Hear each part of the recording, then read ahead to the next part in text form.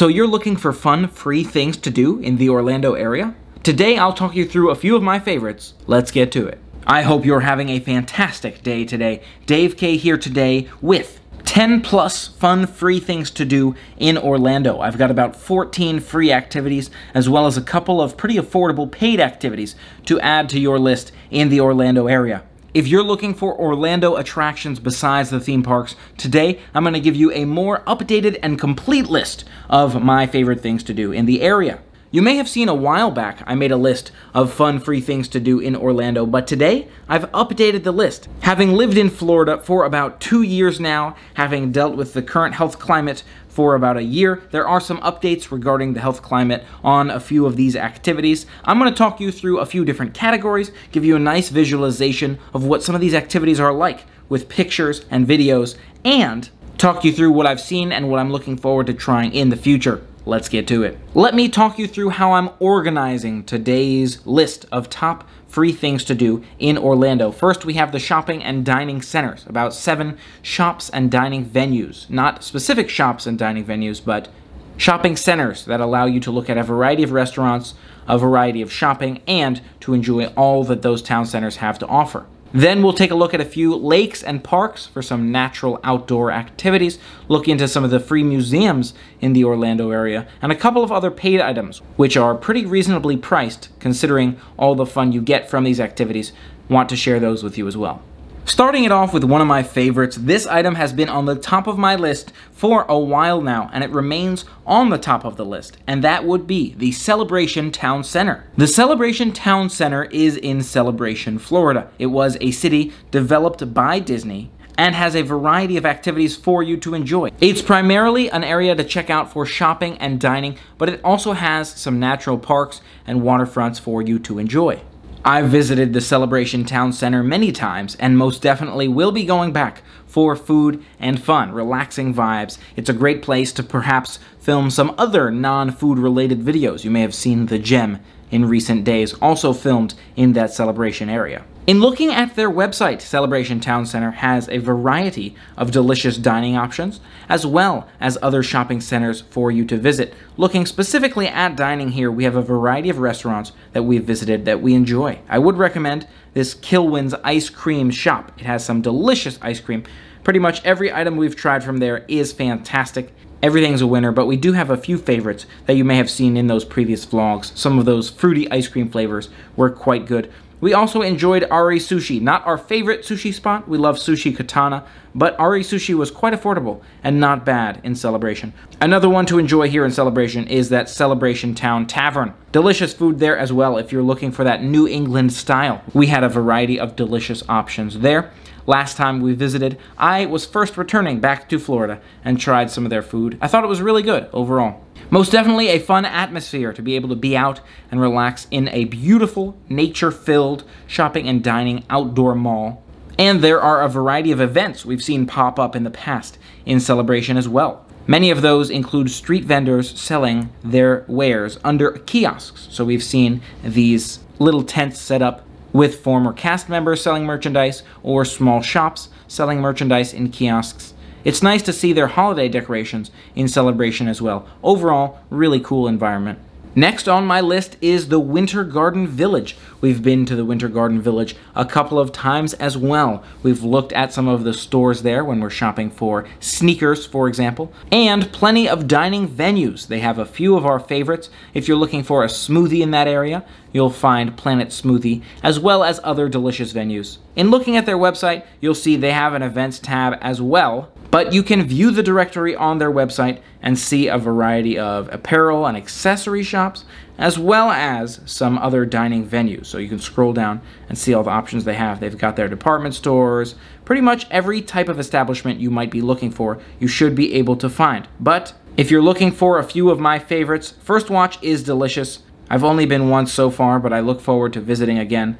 They have Panda Express, which is a nice quick Chinese food spot, and Payway, which I absolutely love for some quick service Chinese food, as well as Planet Smoothie. Planet Smoothie is also in that area. If you are a smoothie fan, as I am, I would definitely recommend checking out Planet Smoothie. I like the peanut butter shake, both at Smoothie King and Planet Smoothie. I think it's called the Peanut Butter Power Up.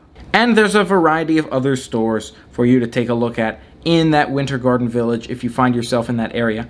Really beautiful outdoor shopping center there as well, with all kinds of shops that you can find depending upon what your needs are. Next up, we have Old Town Kissimmee. There's quite a bit to Kissimmee and to the central Orlando area if you're looking for attractions besides those standard theme parks. And you might consider all of the shopping, dining, different malls and storefronts in the area, but Old Town Kissimmee has a beautiful night vibe to it. If you look at the lights, as the town lights up, you've got some beautiful attractions that really shine throughout the night, as well as plenty of shopping and dining to enjoy. I've found a blog post here with some information as a guide to Old Town Kissimmee. You can see there are a variety of activities for you to enjoy here as well. I love that color scheme, the aesthetic of the Old Town Kissimmee area with that Ferris wheel and with that launching attraction. Haven't tried that one. Not sure I will try that one, but it's nice to see in the night sky. Not to mention, you have a variety of other attractions to enjoy. You have Family Fun Center. It seems there's even family movie nights and paint nights and other activities to look into as well as that classic car cruise you may have seen me touch on in that previous video. This area includes a lot of those activities, kind of consolidated those into this one general shopping area. So it's worth taking a look at Old Town Kissimmee if you're interested. Next up is the ever-popular Disney Springs, and I will include on this one Universal City Walk in addition, if you're looking for some not theme park specific, but extremely close to the theme parks and themed after the theme parks shopping and dining centers. I do love both Disney Springs and Universal City Walk, but taking a closer look at Disney Springs today, I do feel there's more in Disney Springs than there is in City Walk, and many restaurants we enjoy and can recommend in Disney Springs as well. There's a beautiful lake in the middle of Disney Springs near that Lego store. You can see there's a Lego dragon in the water and beautiful Lego decorations all around that building. A stage that sits on top of the water right by one of the Starbucks at Disney Springs. There's two separate Starbucks there, and beautiful activities like the Christmas tree trail you may have seen us do, all in Disney Springs, all free and not part of theme park admission. You don't have to go into a park, nor do you have to pay to enter a theme park. Simply visit this shopping center and you'll be on your way. In looking at Disney Springs' website, you can see a variety of activities to sort and filter through here as well. You can click on your shopping or dining or otherwise. In looking at dining, we can see there are a variety of venues here as well. You can sort these, for example, by quick service or table service, and see some of the recommendations there. Load more, or look at the limited recommendations that they have. We did love Deluxe Burger. I want to go back and try to see if we can find something that we might love even more from there. The BB Wolf sausage is fantastic. Not listed here as its table service, I love Planet Hollywood, another fantastic place to visit. You have delicious Everglades and Gideon's Bakehouse if you're looking for some sugary items. Earl of Sandwich, always fantastic, and so much more to enjoy. Next up, we have the Orlando Vineland Premium Outlets, and you could also consider the Orlando International Premium Outlets here, depending upon what you're looking for. Two massive shopping centers if you're looking for a combination of indoor and outdoor shopping and dining. This one has a much more traditional shopping mall feel, at least in my opinion. If you've been to any of the other Simon Property Group shopping centers, like the Tampa Premium Outlets, this one is very similar in a way that it has many of the storefronts outdoors that you can access, but it's all within this specific few blocks with no roads in between these shops. Now, some other Simon Property Group malls may have roads between some of the shops, and there are more shops in these outlets further down the way, but you can access many of the shops without stepping in the road. You'll also find a food court area for you to step in and look through a variety of dining venues there. Looking at the website here is a little trickier. You want to make sure that you're navigating specifically to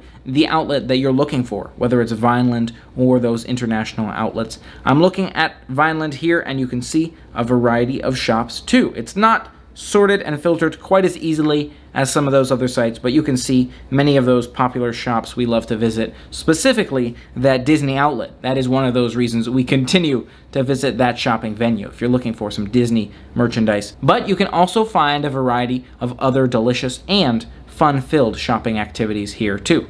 I love to visit the ASICS store if you're looking for shoes, plenty of shoe stores there to consider, and so much more. Heading over towards the east side of Orlando, we have the Lake Nona Town Center. Lake Nona is absolutely beautiful. I love the sight line from Lake Nona with all of the new constructions. You have the hospital and a variety of stores, this beautiful looking rainbow style garage with rainbow staircase going up the side of the building. A beautiful place to visit and to experience, and they have their own town center as well as a nice park for you to be able to check out and enjoy. First, diving into that town center and taking a look at their website, you can see a variety of options here too. Again, it may not be the most clear website in terms of activities to enjoy, but you can scroll through and get a feel for some of what Lake Nona has to offer in that town center. And we'll take a look here, specifically in the next point, at Boxy Park at Lake Nona. But before we dive too far into Boxy Park, I'm leaving that one for the Parks and Lakes category. So let's instead dive into one of my last recommendations in terms of shopping centers to make sure that you check out. That last suggestion would be Waterford Lakes, another beautiful area here in Orlando, Florida, in Central Florida.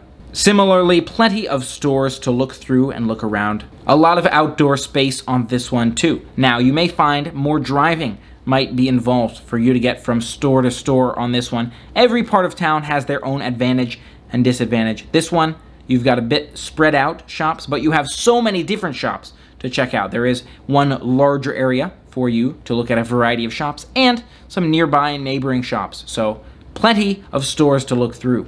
In looking at the Waterford Lakes Town Center website, you can see they have a variety of dining venues, stores to look through, all kinds of fun-filled activities, as well as their own events tab, movie theaters, and more. Scrolling through some of these food items, I might recommend a delicious venue, which I haven't seen anywhere else, in case you are considering trying somewhere brand new for you, and that would be Slapfish. Slapfish was delicious when I tried it in Waterford Lakes. Unfortunately, didn't get the chance to vlog that one when I went, but it was fantastic. It was fried fish stylings of food, perhaps a shrimp po' boy or other delicious fish-themed options. Most definitely delicious, and I would love to go back to try Slapfish and other shops here in Waterford Lakes again in the future. Now let's get back to Boxy Park. It's worth noting that Boxy Park does have quite a bit of food and drink for you to enjoy as well. But being called a park and looking at some of the beautiful decorations in Boxy Park,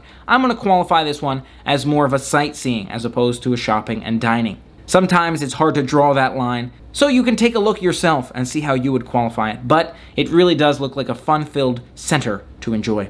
Looking at their website, you can see quite a bit of Boxy Eats.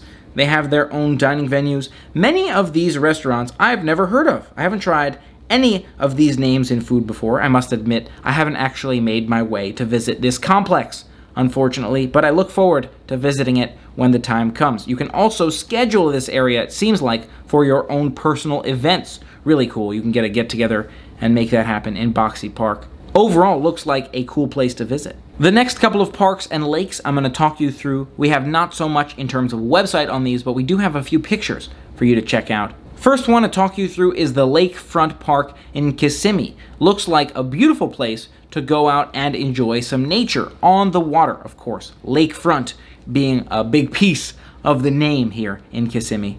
It seems like the Lakefront Park might have a boat dock for you to be able to get out to. I'm not sure if this is for people to dock their own boats, or perhaps you might be able to find an excursion where you can rent a boat or jump on someone's boat tour, and we'll talk a little bit more about boat tours in a bit, but beautiful sightseeing area if you're looking for waterfront activities. Then we have the Waterfront Park in Claremont, also known as Lake Mineola, another beautiful looking waterfront where the lake meets the land for you to be able to walk along the water and enjoy a relaxing stroll on a sunny day, or perhaps enjoy an evening time sundown stroll by the water. I've heard of Lake Mineola many a time, but I haven't had the opportunity to visit this one yet either. I think I'll have to put this one higher on my priority list in terms of making sure we get out there and check that one out for myself. Now on to the museums in the Central Florida area. There's a lot of museums that actually offer free tours. You can visit the museums completely free, many of which are supported by donations. Let's take a look at a few of these. Firstly, we'll take a look at the Morse Museum. The Morse Museum features American art. They have a variety of beautiful looking American artwork, from paintings to beautiful sculptures with artwork all across them. I get the feeling that perhaps this is a early 1900s museum exhibit, but it seems like the collections range from 1850 to 1990. You've got glass, metalwork, textiles, costumes. There's a lot to take a look at here at the Morse Museum. Currently, the public hours are Tuesday through Saturday, 10 a.m. to 3 p.m. Currently temporarily closed on Sundays. Make sure you take a look at that Plan Your Visit tab on the Morse Museum website. Now, this is generally a paid museum, $6 for adults, looks like $5 for seniors, and $1 for students with valid ID. But there are free appointments on their website as well. So if you're looking to specifically plan a free visit, make sure you take a look at the Plan Your Visit tab there as well. Next up on our list, I have the Winter Park History Museum. This one looks like it's referred to as the History Museum, but the building itself reads Historical Museum, Winter Park Historical Museum. So if you're having trouble finding it, maybe switch between history or historical as the name before museum. The website on this one, not as much built out, but current hours are Tuesday through Saturday, 11 a.m. to 2 p.m., and you can take a look into visiting as well. There is free admission at that one, so you can go anytime, it seems like, and not have to worry about the cost of admission. Next up is the Craft Azalea Garden in the city of Winter Park. Looking at their website, you can see it's built into the cityofwinterpark.org. The information on Craft Azalea. You're looking at 5.2 acres of public garden. Really cool to read about all that. A variety of beautiful nature. It seems like a popular spot for weddings. Seems like a lot of people are taking wedding pictures at the Craft Azalea Garden, so you might consider some photo opportunities here in addition to some of the other locations. It's a beautiful piece of nature I'd love to take the time to check out and share some photos of as well at some point, so we'll have to put this one on our list. One more museum to touch on, we're looking at the Cornell Fine Arts Museum. As you can envision, this one's got fine art. Yeah, they've got fine art. If you look at their website, you can see their admission hours and timed tickets. Admission is free on this one, and they're currently closed on Mondays, open from 10 to 7 on Tuesdays, 10 to 4 Wednesdays, Thursdays, and Fridays, and Saturday and Sunday are noon to 5.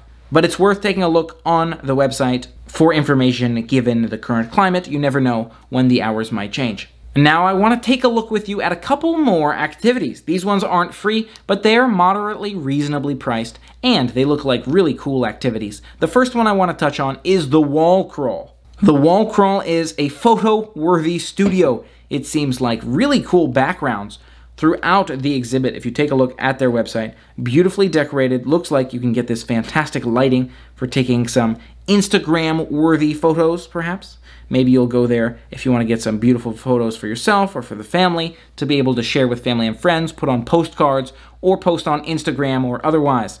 Looks like admission is $25 for adults, and you can add in a professional digital photo package at a discount if you want to do that. They have an FAQs page where they're giving you more information on the restrictions and changes for the current health climate, so that's nice to see as well, in case you're considering going in 2021. Another awesome looking activity in the area, not free but sounds like a lot of fun, is the Winter Park boat tours. You can take scenic boat tours in Winter Park. Looks like a beautiful place to visit looking at their website. This is one, I'm sure, of many different companies that might offer boat tours in that area, but I stumbled across this one in my searching and found it's only $14 for adults to have that boat tour. It's an 18-passenger pontoon boat ride, and they're open daily, it looks like, from 10 to 4. Take a look at their website if you want to find more information and are considering taking a boat tour in Winter Park. So these are a few of my thoughts in terms of my favorite fun, free activities or discounted, less expensive activities to do in Orlando if you're looking for something to do besides the theme parks. And we're talking here in 2021. Given the current health climate, these are a few things you might consider if you're in the area and looking for a break from those theme parks. What do you think, and what are some of your favorite activities in Central Florida outside of those theme parks? I'd love to hear your thoughts in the comments below. Looking forward to sharing so much more fun-filled adventures with you. Wanted to make an update on this older video because I put together a fun-free list of things to do in Orlando, but I think it had some opportunity. I didn't put in so many videos, so much website visualizations, or those photos, so I wanted to put some of those together and share this updated list with you now that I've been more around the area. Thanks so much for helping me make today an amazing day. Don't forget to make your day an amazing day as well. Make sure you focus on those positive vibes, and make sure you hit that subscribe button and ring the bell to stay informed of more positive, fun-filled adventures heading your way. Until next time, play on. So yucking.